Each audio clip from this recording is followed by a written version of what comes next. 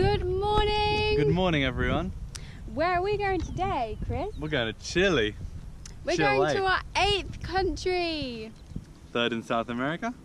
We're very, very excited. We're about 50 kilometers away from the border. Oh, it's really sunny. Yeah, it's hot.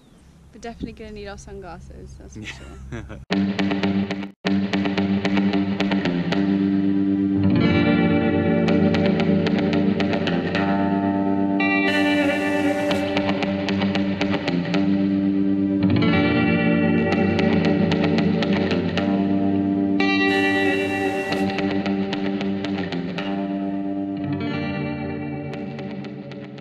'Cause skins on.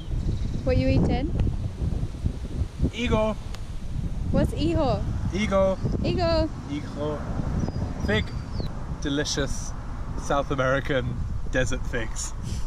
Here we are at the border control, Santa Rosa, at the border between Peru and Chile. It took us about 2 hours to bike here from Atacama, and we're just going to try and get 90 days on our Chilean visa so we can see all of Patagonia.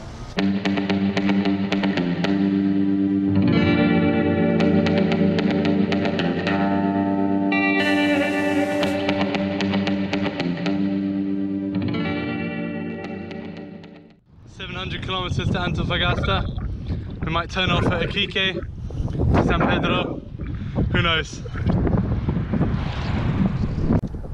We're like well and truly in the Atacama desert now. However, it isn't as flat as we imagined it to be. We climbed like 900 meters today. And it's very, very hot, very windy. We made it up the big climb. 16 kilometers overall, something like that. 900-meter climb in the middle of the desert.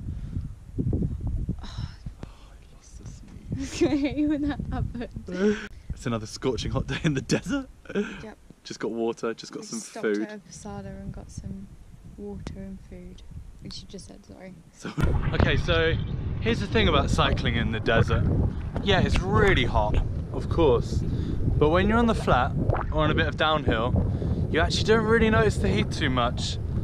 The thermometer's reading like 30 degrees, but I'm actually pretty cool, just in the wind. It's when you're going uphill that you really notice how nasty it is.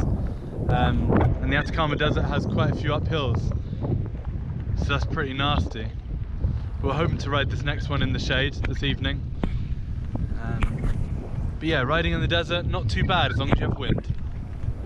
Today we're in the National Reserve of the something. We've stuck to the Route 5, the Ruta 5. We didn't head down to Iquique and do the coastal road to Antofagasta. We decided to stay straight because we like sleeping up at this altitude. It's a lot cooler than at sea level, where we didn't sleep very well. More hot days, a lot more sunny days. We did fill up on water this morning, so we're carrying 12 litres now. We should safely see us through to the next big town, which is Quillagua, and it looks to be about 140 kilometres away to Quillagua. So that's our next destination.